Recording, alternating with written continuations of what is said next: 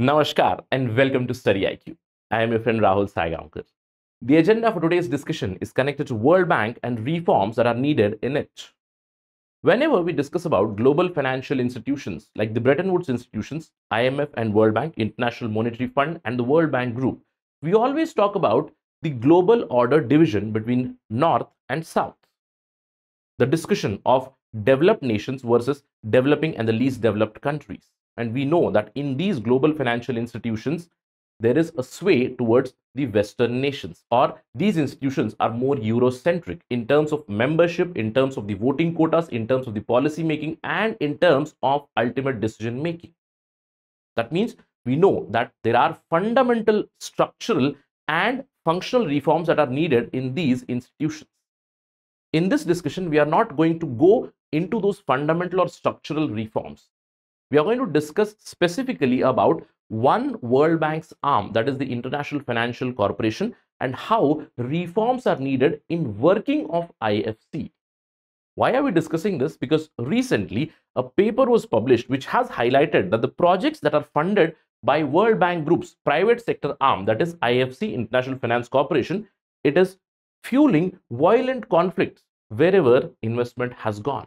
And perhaps it is time to reform the working of the IFC or the funding mechanism at the global level. Now you will be thinking, sir, how can I use this information for my UPSC civil services preparation? I wouldn't expect a standalone question on IFC, but whenever there is a question regarding reforms at the global financial institutions, you can always use this information to suggest change, that the global funding mechanism, it should become more and more sustainable. It should become such that the funding, it must not lead to more conflicts in the areas where funding has gone. Now you do understand World Bank, it funds a lot of projects in the third world countries, predominantly in the African continent, in other areas in the world as well. So whenever that investment goes, that investment is leading first to protest and multiple conflicts as well. In this discussion, we are going to understand the research. At the latter half of the discussion, we are going to focus on India as well, because we are more concerned about what is happening in India. Is the IFC funding in India also leading to some sort of protest? We know that it has not led to any violent conflict, but has it created certain problems? We'll understand those things as well. That is going to be the complete agenda of today's discussion. To get to know this information, stay with me till the very end. All right, let's begin. But before that, remember, today is the last day of discounts. Now, this particular price will fall down drastically. You will get heavy discounts if you use the code Rahul Live to choose the P2I program. Our P2I program is in 3 formats. It's available in Hindi, it's available in English, it's available in a bilingual format, English. The English batch is starting very soon. The classes will run at 6 p.m. This is the most comprehensive batch for UPSC civil services preparation. Do enroll. I'll see you in the class. All right. Remember, today is the last date to avail Diwali discounts. Right. Let's begin. As I told you, our discussion is about World Bank. Now, when we talk about World Bank, remember, World Bank would be a misnomer. We can call it as a World Bank grouping. World Bank as an institution, it is a part of Bretton Woods Conference itself. Out of the Bretton Woods Conference in 1944, 2 institutions came up. One was the IMF, International Monetary Fund. The second one was the IBRD, International Bank for Development and Reconstruction and Development. It came in 1944. However, over a period of time, in the last 60 to 70 years, World Bank has become like a cooperative where different countries, they come together. These member countries, they are represented by the board of governors, and these governors are basically the finance minister or the minister of development from respective countries.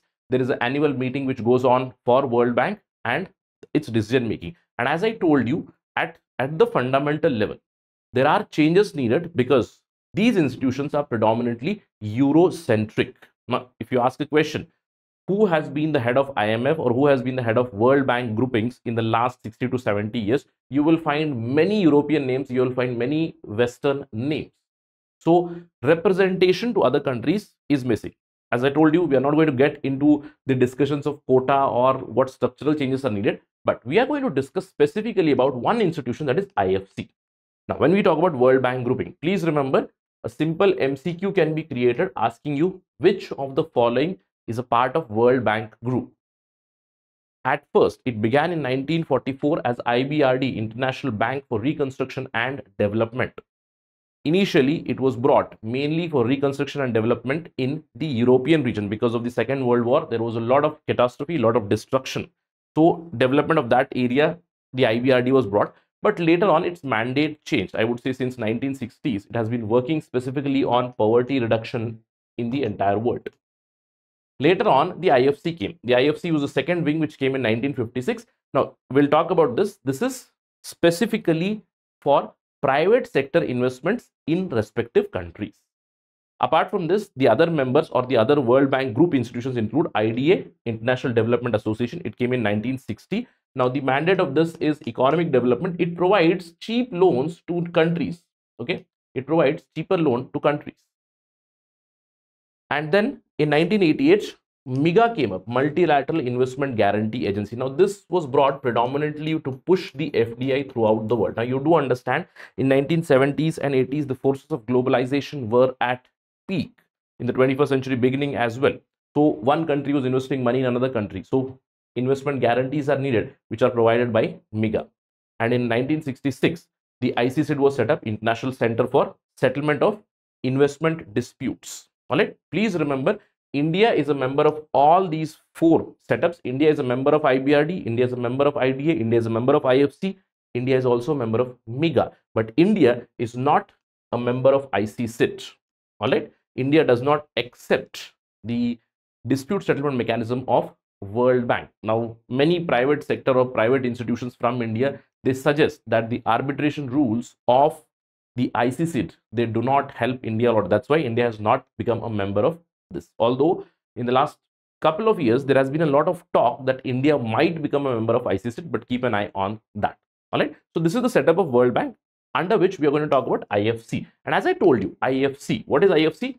It is a member of the World Bank Group institutions, which predominantly focuses on private sector, exclusive private sector investment.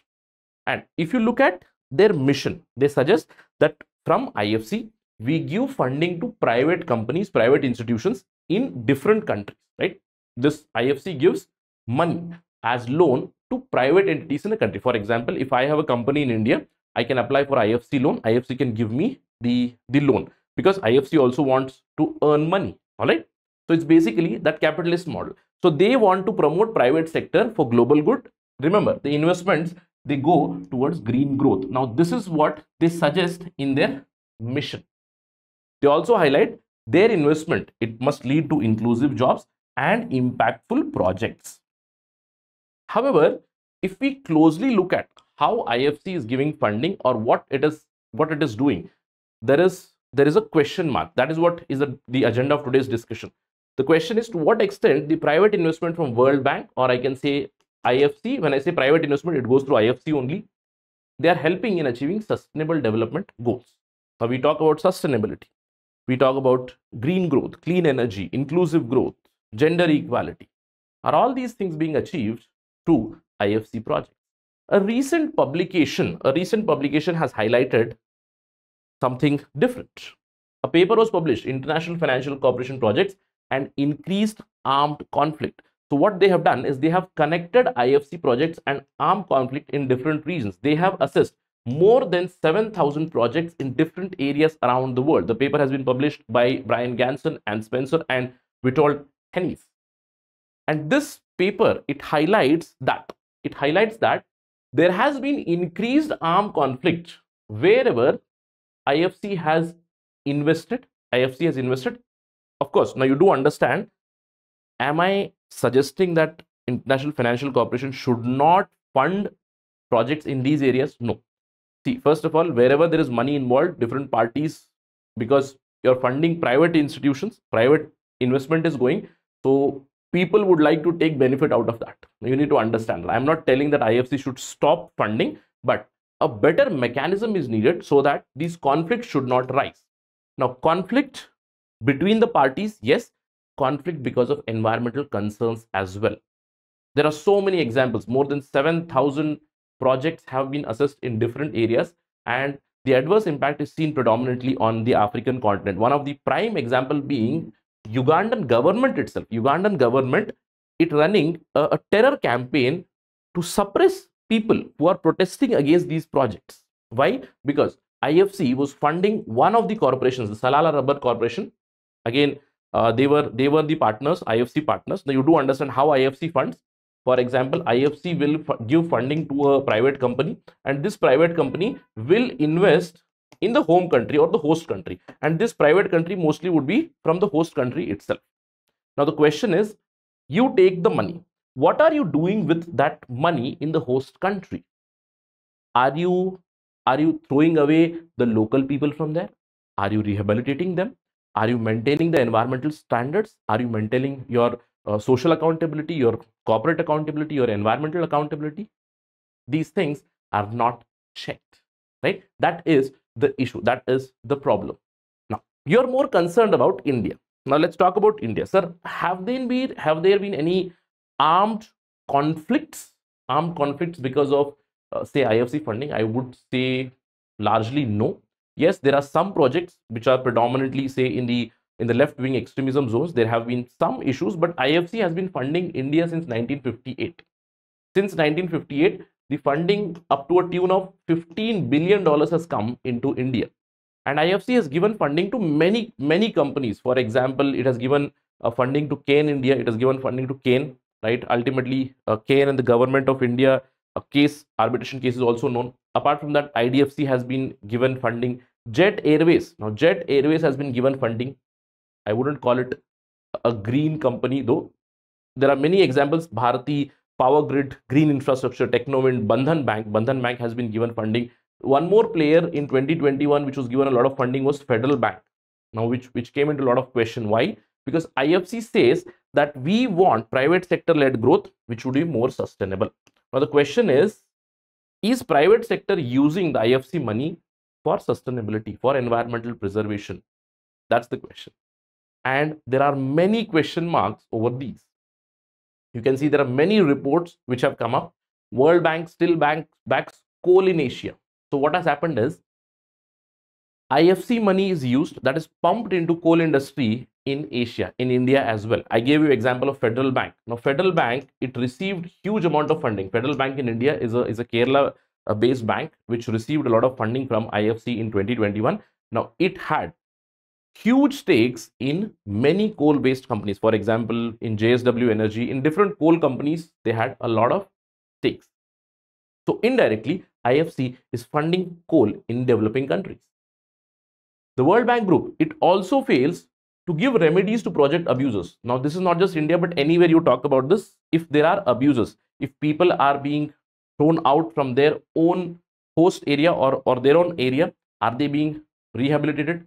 Nothing is seen. Is environmental impact assessment carried out? Are environmental standards maintained? There is no accountability. Now, that is what has been highlighted by Inclusive Development International as well. It says that coal financing is flowing through the loopholes of IFC's Paris alignment because IFC has come up with the green equity strategy. That means they are going to fund only companies who are going to be more sustainable. But at the ground level, this is not happening. In fact, one of the prime examples in India which led to, I wouldn't say an armed conflict, but a lot of protest was the Mundra port in Gujarat. Funding from IFC came in Gujarat to the Mundra port, and many fishermen protested it, right? Many fishermen protested it, and ultimately this was even challenged. The IFC funding was challenged in a US district court. Of course, when you challenge that IFC is funding these projects, IFC simply says, I am not responsible. I cannot be held accountable. Why? Because International Financial Corporation, it claims absolute immunity. It claims absolute immunity. I am not doing anything. I'm simply paying money to private sector. So I have complete immunity. I don't have any responsibility or accountability what is happening in the host country.